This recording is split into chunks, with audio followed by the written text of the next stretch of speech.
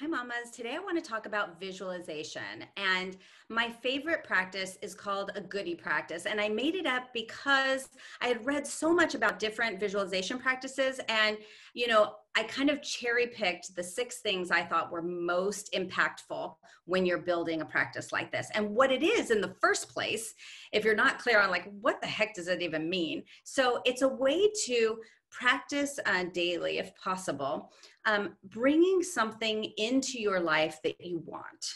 Okay, so this is like the step to manifesting, if you've heard that term before. So visualization is like what you might do to actually manifest something, to draw something into your life that you want. Now, people are really good at manifesting things they don't want when they think about all the terrible things that could happen. So this is a way to purposely focus on what you do want.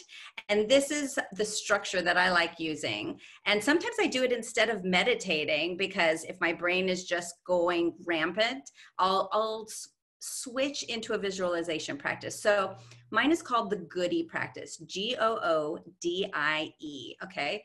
And it stands for gratitude, outcome, others, details, inspired action, and emotion. I had to peek because I couldn't remember, make sure I spelled it right. So GOODIE. So I'm just going to give you a couple of them right now. So the first one is gratitude. And it's hard to draw anything into your life if you're coming from a space of not gratitude. If you're coming from a space of resentment and frustration and anger, it's really hard to draw good things into your life. So getting into a space of gratitude before you begin any visualization practice is golden. It's key. If you're coming from the space of like, oh, I don't have anything, all my friends are terrible, my parents are terrible, this food is terrible, it's not the best zone to start in.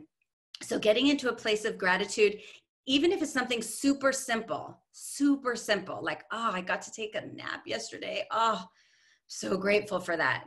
This coffee is amazing this morning. I love it. Anything simple, just to get into that zone of gratitude. You don't have to do it for 20 minutes. Just think of one thing really deeply that can fill yourself with some gratitude, even if it's very simple. So that's the first one, gratitude. The second one is outcome. You want to make sure you're really focused on the final outcome of what you want. So instead of visualizing a promotion at work, for instance, what does that promotion at work mean to you? Does that mean more creativity and flexibility? Does that mean working with people who are really like funny and light and joyful? Does that mean more money? What does more money mean? Does it mean more flexibility? Does it mean a vacation? Like, get really clear on what you want, because sometimes that promotion might not elicit what you really want. You think that will lead to flexibility and more money, but maybe you have to work twice as many hours. Oh, that doesn't really work. So outcome is the second one. And the third one is others. So lots of times, especially you mamas, we will do for others what we won't do for ourselves. So if your goal is more flexibility or more creativity, then ask yourself, how will that benefit other people that you love? Okay. Even your animal, your pet. Okay. So maybe because when you have more time on your hand and more flexibility, you're more likely to go take long walks with your dog. So this will benefit your dog. Anything that you can think of the benefits that having this, drawing this into your life will leave for those you love, and really see them enjoying it. See your dog like so stoked for going on this long walk that normally you don't have the energy for. You're just like, oh, can we be done with this? Okay. So seeing the benefits to those you love can be really, really impactful in a visualization practice.